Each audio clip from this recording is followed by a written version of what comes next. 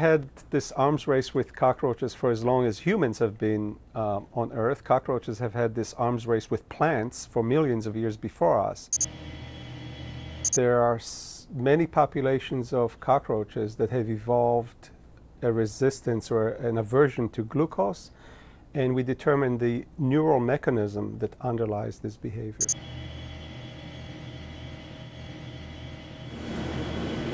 At this point, it looks like the cockroaches are winning by developing this glucose aversion, but manufacturers will respond to that by having products that target these glucose-averse cockroaches.